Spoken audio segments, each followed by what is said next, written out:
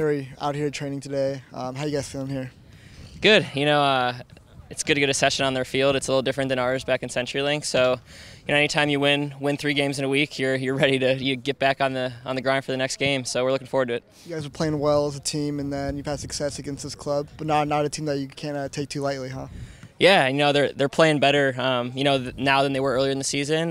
Since adding a guy like Quintero, it kind of changes the whole dynamic of their team. So, it'll be a different test, and they have a really good record at home. So I think that's going to be the biggest thing for us tomorrow is limiting them on the break and making it tough for them offensively. Schmetz just said some nice things about you, and then the last couple of weeks with your form. Yeah. Is it nice to just kind of get back and get in the swing of things out there?